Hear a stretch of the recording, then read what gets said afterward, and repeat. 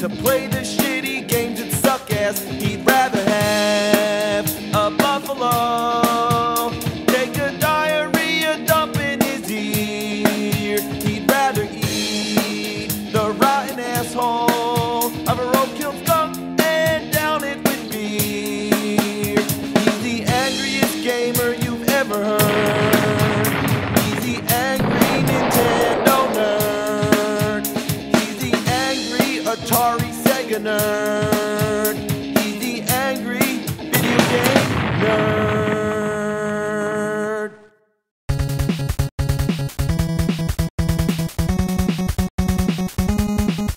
You got a game and a controller. That's the way it goes. But sometimes that wasn't enough. Nintendo is always coming up with creative and unique ways to play games. Today, there's the Wii and the DS stylus pen, but even in the early days with the NES, they were doing the same sort of thing.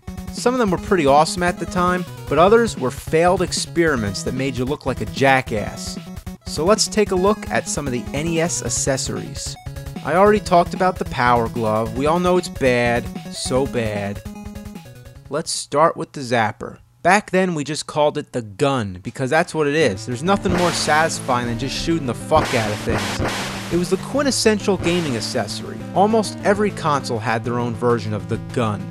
Only problem, it doesn't work so great anymore. Depends on the game, the kind of TV you're using, and the gun itself. I have 3 of them. The first one is completely random. Sometimes it makes its target, but most of the time it doesn't. The second one has a pattern. Every other round it like goes dead. So here comes the 2 clay pigeons. I shoot them, no problem. Then the next ones come out. I can't hit them, even if I press the thing against the screen. The third Zapper has the same problem, except that the pattern's swapped. What the fuck is going on? Even the alleged light bulb trick doesn't work. Here we have Wild Gunman. What do you gotta use your hands? That's like a baby's toy.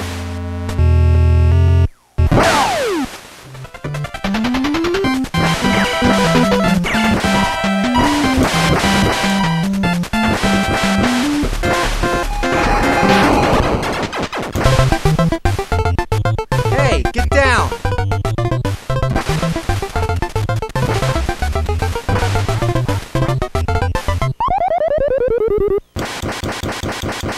The Super Nintendo also had its own gun, more like a big-ass bazooka, the Super Scope. If you're familiar with the Zapper, this one's a totally different story. The Zapper used light detection. That is, when you pull the trigger, the screen goes black for a fraction of a second and the targets become white squares. The Zapper detects whether or not it's pointing at the light, hence the term light gun that everybody likes to call it. But the Super Scope uses a sensor that you plug into the Super Nintendo, much like the Wii and its Wii Zapper. Another thing about the Super Scope is that it isn't powered by the NES. It's wireless, which you think would be cool, but that means that you gotta use 6 AA batteries, and this fucking beast drains them in a few hours. And why is the trigger on the top? It should be down here. This is balls. You think the Super Scope would be more reliable than the original Zapper, but it's not. Even if I point the gun in the same spot, the bullets just scatter all over the place, all because I'm using a flat screen TV. Now let's look at the Miracle Piano. It's a miracle if I could figure this shit out. You might be thinking, wow, Nintendo had a piano? Well, yeah, Nintendo had everything, but it was also available on other game consoles and home computers. It's got one game, which is basically a piano teaching tool. It's actually not bad. Well, that's really all there is to say. My only complaint is that the music comes from the keyboard, which is okay, but the metronome comes from the TV, and that can be a little confusing. Other than having standard lessons, you also get this robot game. Play the song right or the robot dies. Then there's a duck game. You gotta shoot the ducks. Oh, come on.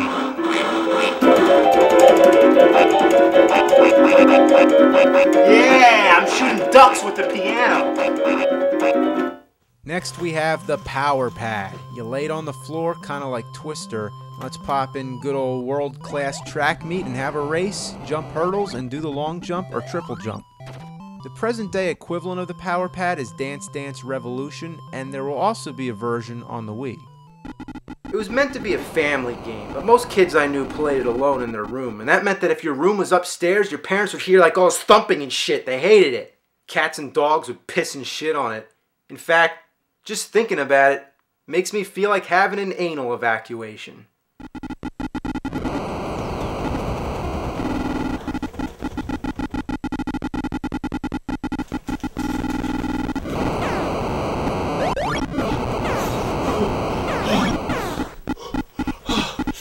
Fuck this!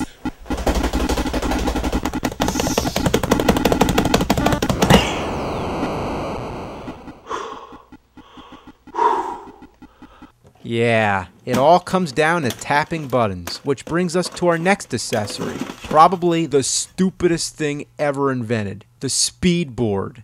What is it? It's a piece of fucking plastic. You attach your controller, you get it? In case you don't want to hold the controller with your hands, in case you enjoy playing on the floor or behind a table, then this is for you. It's embarrassing. What's the point? To put the speed at your fingers? Why in the ass would I need that? If I'm playing a game that involves having to tap the buttons like crazy, I'm probably gonna get a turbo controller like the NES Max or NES Advantage. How could they even sell such a thing? Even though it's made by a third-party company, it was actually licensed by Nintendo. It's like covering a turd in ice cream sprinkles. Next up, oh boy, the Konami Laser Scope. Now I just want to go on record by saying I fucking love Konami. But this thing reeks of ass. It's essentially yet another form of the zapper, but it's voice controlled. To shoot, you say fire. Fire! Fire! Fire! Fire! Fire! Fire! Fire! Fire! Fire! Fire! Fire! Fire! Fire! Fire! Fire! Fire! Fire! It also has headphones, and it advertises on the box that you can use it for your Game Boy or Walkman. Just detach the scope module. Yeah. Wow. Yeah, I would look so cool walking around listening to my iPod with this fucking thing on my head.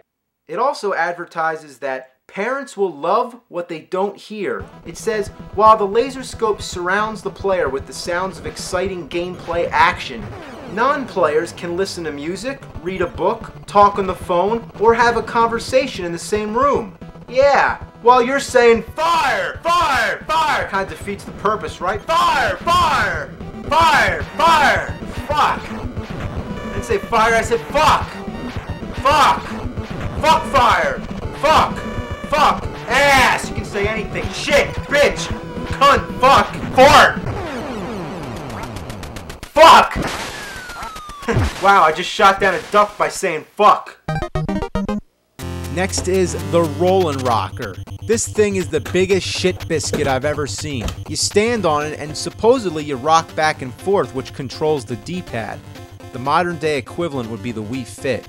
The Rollin' Rocker is supposed to be compatible with every game for the NES, but I find that it isn't compatible with any of them. Each game responds differently, but none of them work.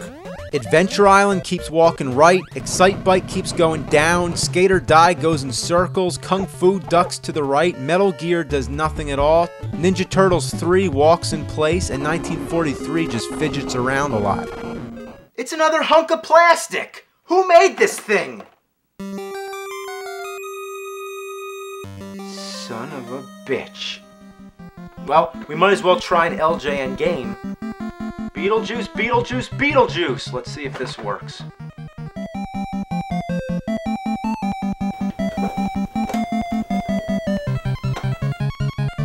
No, of course not. It doesn't. It doesn't work. It just doesn't work. I need a beer.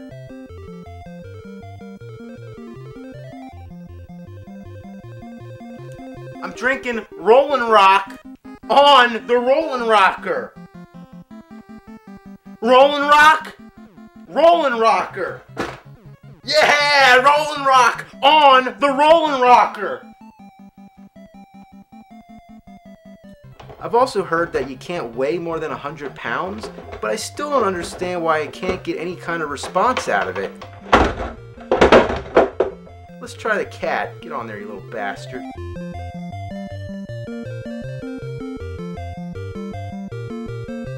Cat's like, fuck that shit.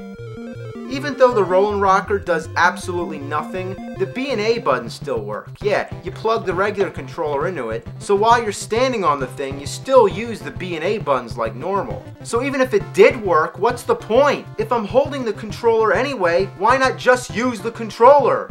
It blows my mind. It's like, what were they thinking? One more. The U-Force. So hot, nothing can touch it. Nothing comes between you and the game. That's what the advertisement said. You open the thing up, it basically looks like electronic battleship. It's got a three-dimensional invisible power field. Wow, a power field. Now we're literally playing with power. Come on, jump. Jump. Come on, Mario, jump. God, how do I jump? Come on, jump. Ass! Oh, jump is over here. Alright, here we go. Get the mushroom. Oh, now that's assy. Yeah, I know I use the word ass a lot. I guess you can say I'm an assaholic. Let's try Kung Fu. Yeah, I'm honestly surprised. This thing kinda works.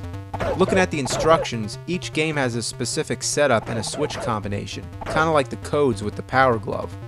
Punch-Out uses an upright position and a power bar. Everything's always power. What's so power about it? It's only a plastic bar, and why do you need it?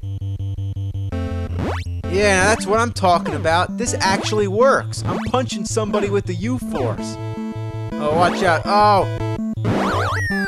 Get up, get up, get up! Alright. Alright. One more game. I can't believe we gotta touch this one again. Top Gun has an option of using this weird joystick thing. I don't see the point when I can just use an actual joystick.